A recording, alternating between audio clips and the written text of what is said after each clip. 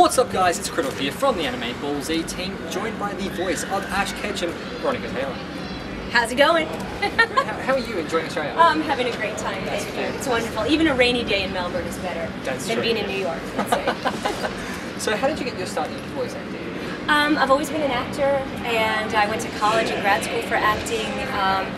Basically, to be on a cartoon, I happened to get recommended, and I got cast in that, and then got recommended for something else, and I've kind of networked my way into things. That's the short version. That's fantastic. So how was it when you went into the role of Ash? Yep. Did you realise what sort of expansive series No, nobody knew. Nobody knew at all what was going to happen with that. We were just working. We put our hearts into it, and you know, there's a lot of all the cross merchandising of everything. I think we had a lot on our side, but everybody just committed right away to the show, and off we went. That's fantastic.